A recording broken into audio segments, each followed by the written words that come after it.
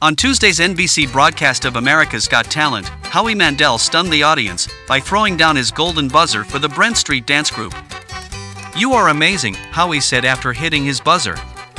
At first, just Zach dressed in all white from the Sydney, Australia, dance troupe took the stage. Almost 30 dancers from the Brent Street Dance Company joined Zach on stage after he asked them to turn out the lights, giving the impression that he was performing alone. As the song Hope by NF played, the all-white dancers dazzled the judges and the crowd with their incredible coordinated skills. The judges gave them a standing ovation, leaving Howie speechless. "This was a very exciting dance. Beautiful. It was also something we haven't seen before. Really entertaining," Heidi Klum said. "That was for sure the coolest thing I've seen today," Sofia Vergara said.